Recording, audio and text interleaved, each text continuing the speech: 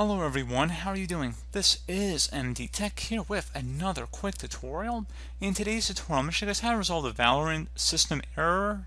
A critical error has occurred and the process must be terminated. Would you like to create a crash dump to aid the developers in troubleshooting the issue? This may take up to 5 minutes. Note the process may appear unresponsive during this time. So if you want to go about resolving this issue, in today's tutorial I'm going to show you how. We're going to start by right-clicking on the taskbar, select Task Manager.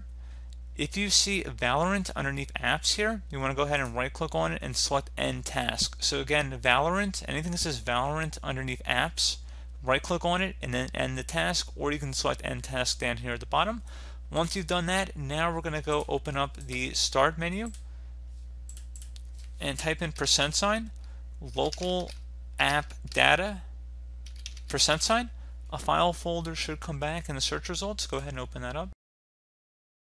And now you want to go scroll down until you get to Valorant. Double click on it.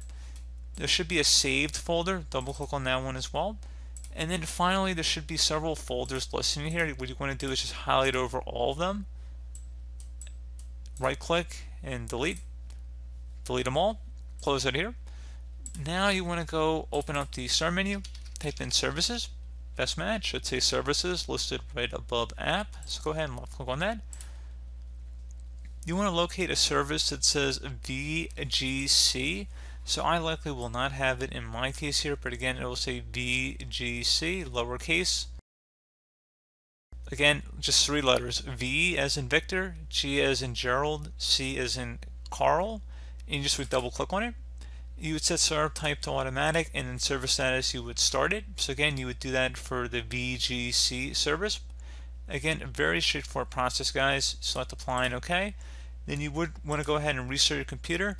Attempt to sign back in once you've restarted your device, and then that should be about it. So as always, thank you guys for watching this brief tutorial. Do hope that I was able to help you out, and I do look forward to catching you all in the next tutorial. Goodbye.